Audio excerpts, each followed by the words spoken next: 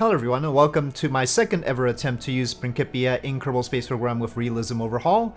This attempt was also done during a live stream, as my first one was, but this time I decided to set aside the James Webb Space Telescope for now, though I have some hints about how to get it to the right location, but I'll have to try that out, and instead decided to try out Rendezvous, docking, and also transfers to the moon in this case.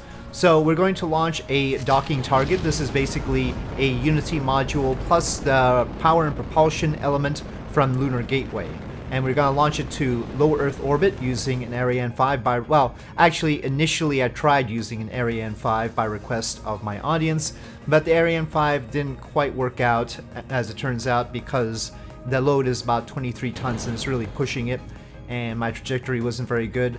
But what really ultimately killed it was the fact that the upper stage has one ignition, and I forgot to unlock the fuel because I had locked the upper stage fuel tank in order to underfuel it, and since I used the one ignition with the tank locked, it had no ignitions left.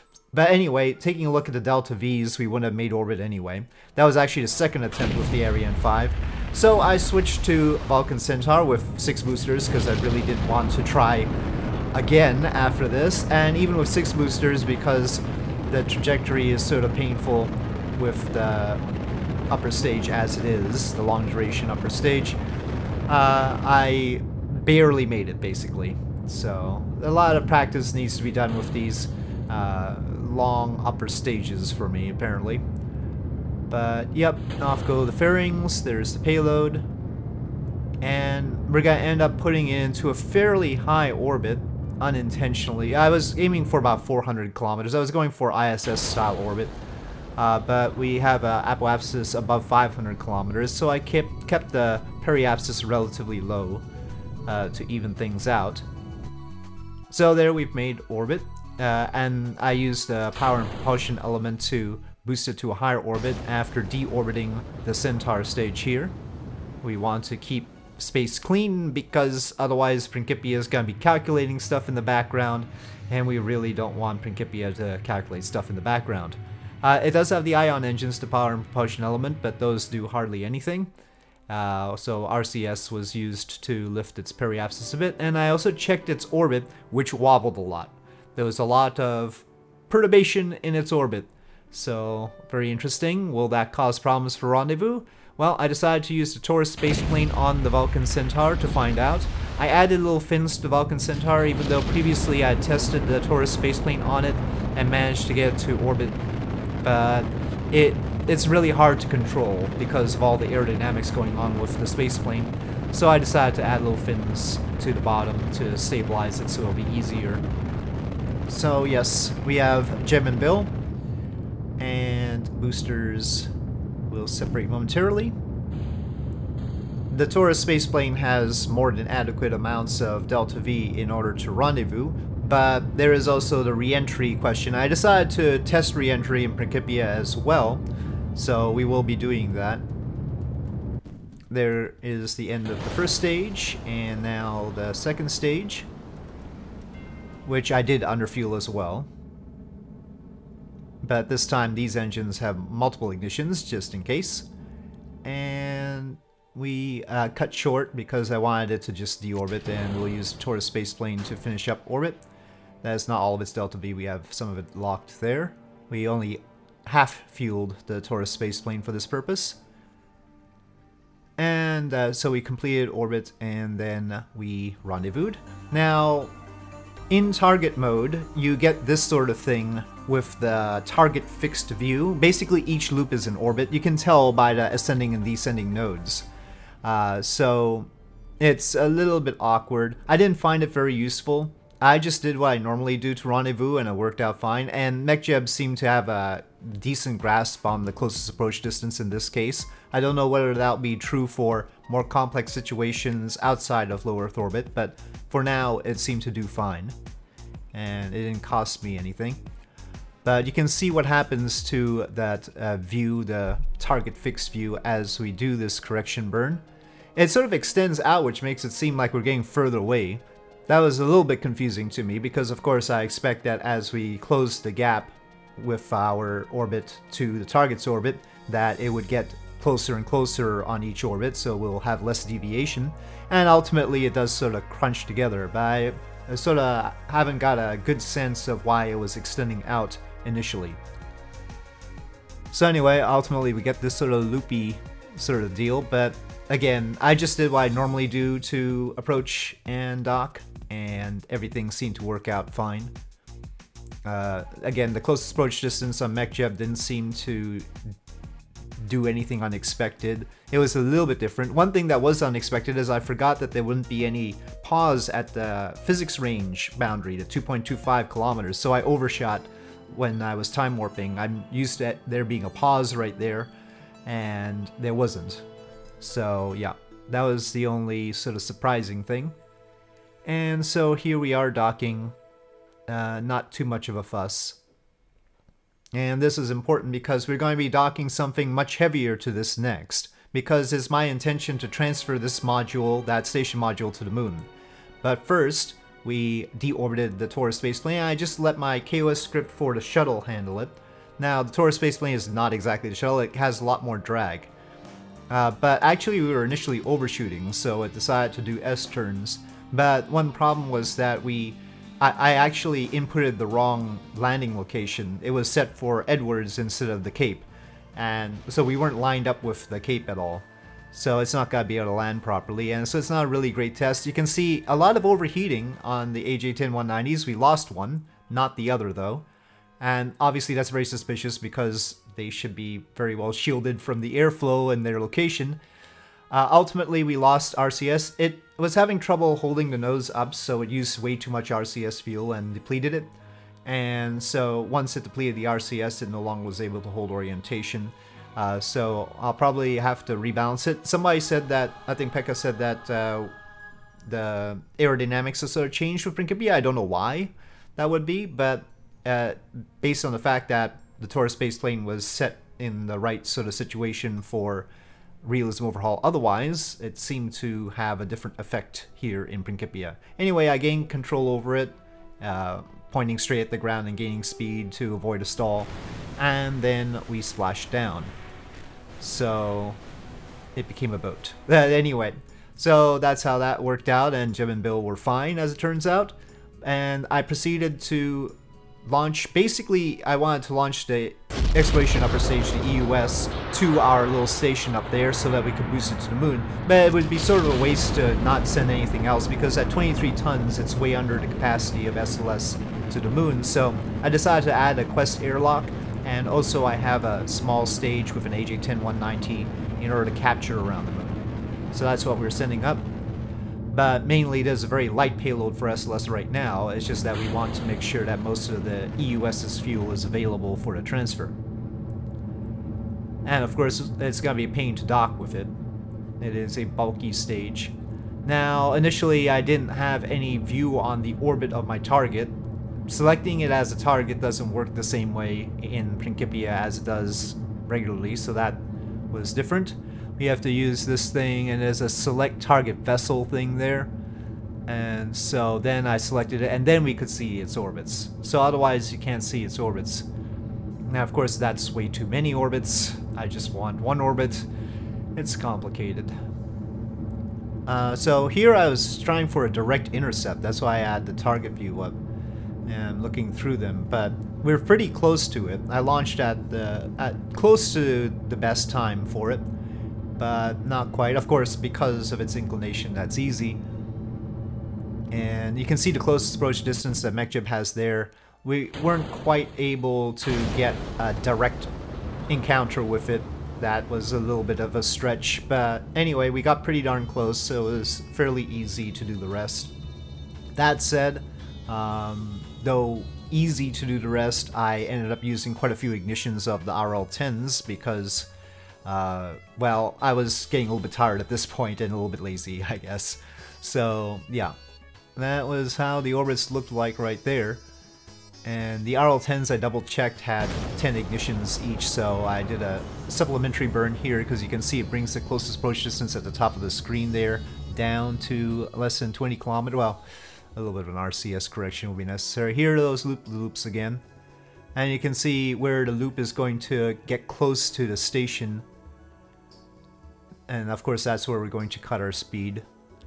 Really, we only need one loop. That's one orbit. But if you want more loops, of course we're gonna be drifting away from the station. That's a given, because we're not in the same orbit as it. And so here is the correction burn. And the upper stage, the EUS, was rather hard to handle. I put some RCS ports, but they actually ran out of fuel at a certain point because they're fairly big ports. And I didn't put enough fuel on the EUS stage itself, so we had to use some of the fuel from the lunar orbit capture stage in order to run the RCS. Anyway, there we are approaching everything. Again, I just did everything the way I normally do. So this part seemed relatively straightforward despite the weird loops on the map view and the pink version of the nav ball. But yep. Alright, so then we have to transfer to the moon. Of course we can't target the moon for some reason, and it wouldn't show an encounter like normal. It never shows an encounter like normal with Principia, I guess. I don't know, maybe I'm missing something. But yeah, so no way to target that as such. We can of course change to the moon fixed view, so I do that there. So now it's moon inertial, and you can see the loops of our vessel around Earth down there. But anyway, I add a maneuver in order to transfer, and you have to do it like this. Of course, you can't click your orbit. I tried a few times to click my orbit because, oh, why not? Maybe it'll work once. No, yeah, I totally forgot. And yeah, of course, you have to extend your plan length, otherwise you won't even see what's going on. If you extend your plan length early, it's gonna give an error because it can't calculate too many orbits ahead of time, but now it's just one orbit, so it can handle it. You can see it's sort of deflecting upward in a weird way, and that was annoying and threw me off, but that was corrected by changing the time of our burn, and you'll see me doing that there. You can see changing the time of the burn brings it down more to the moon's orbit. So that's okay, but it's a peculiar thing. Now, can we see some sort of encounter is the question? Well, the moon should perturb our orbit if we have an encounter, right? And you can see here, finally I get it so that we seem to be taking a turn up there. It's bending our orbit, so obviously we're encountering the moon like that. So that gives me a hint that we've got it, so we can turn to moon inertial view and see how close we're getting, as we normally would when we do focus view on the map view. So there's the equivalent of focusing the view on the moon, and you can see the moon periapsis is still pretty high, so we have to make some adjustments. And I also ultimately throw in a mid-course adjustment too. It's a little bit hard though. This trying to get an encounter with the moon is clearly much harder, and you can see the time to periapsis is very, very quick. So we're arriving too quickly for what I really wanted. And that's one reason I did the mid-course adjustment instead, because we seem to be using too much initial thrust, and then it'll take a lot more delta V to capture. So here we're doing the burn, but you can see the delta V reading on the side of the nav ball isn't changing. So great. Great. Yeah, it did give the start burn time, and I believe that because of the delta V we have and the stage time. So the start burn time seemed reasonable. But apparently Principia, which put the little thing on the nav ball, right? It created the maneuver and it put it on a nav ball, didn't realize that we were going to take that time to do it or something. That wasn't part of the plan. But normally you would think that we'd be late like that. Instead, it looks like we were early. So I don't get it. I don't get why the burn ended up leaving us early. That's, I mean, our resultant orbit was early. So now we have to sort of close the gap with the moon because of that. And that's a nasty radial burn. And I'll build that into the mid-course adjustment. Basically, we didn't even get into lunar SOI, or barely did. So it was just about what we have left in the US to correct this. A little bit more than that. I had to use a little bit of the lunar capture stage in order to correct it. So here we go with the final burn of the EUS for us. Those thrusters on the EUS are pretty powerful. It's just a little annoying to handle them. I should have put lower thrust RCS ports actually. Okay, so finally that's the end of that stage, and we used the lunar orbit capture stage with the AJ-10190. And I did replot just in case. So there we have it. I aim for about 500 kilometers just to be safe. But the time it takes to get there is still very quick. And so our orbital speed is going to be very quick when we get there. At least at the periapsis. I'm aiming for a loose capture, basically because of the amount of delta V that we have left in this stage since we used extra. So yeah, we are burning right now, and the delta V isn't going down. That's why I was sort of hovering my cursor above that delta V reading. If somebody knows what I'm supposed to do to get the delta V reading to go down, that'd be wonderful. This burn was short enough that there wasn't much deviation. And we proceeded to periapsis. I would have gone with the exterior view instead of the map view, but we were approaching the moon from the nighttime side, so there wasn't anything to see. And here is the glorious moment where we capture around the moon. With all the... yeah, we could have stopped there. The moon could help us with that, and we didn't have to do anything more. In fact, it might have been better off if we had done that, but it would take a while. That's like one of those missions that sort of tease the moon for a while before actually getting into orbit. I think both the Chinese rover mission and the Indian mission did that. Anyway, you can see even though we've got an apoapsis, our periapsis is crashing into the moon. And discussions with Pekka, who knows Principia more than I do, having seen other people use it, said that basically we're so slow at our apoapsis that the perturbations due to the lunar mass concentrations, mascons, is actually pulling our orbit down. It's enough to crash us into the moon. And that if we were in a lower orbit going faster, it'd be better, but it's still weird to me. It's still very weird that we have a fairly high periapsis and a very high apoapsis, and it's doing so much. But yeah, it was. I mean, even now, after a few orbits, we would crash into the moon. So I decided to go up to apoapsis to boost it up so it was safer, but there's no telling how long it would be safe actually, because we can't see the plan ahead, I mean the number of steps ahead of time. So I boost up, and I think that's the future. Maybe that's the past actually. I don't know. It's because we've got a history length. It's complicated. So anyway, rendezvous in low Earth orbit, fairly straightforward. Trying to encounter something else like the moon, clearly not. So I'm gonna have to practice on that. But with that, I'll say thank you for watching. I hope you enjoyed this video. If you did, please do press like. If you have any comments or suggestions, please leave them in the comment section below, and I'll see you next time.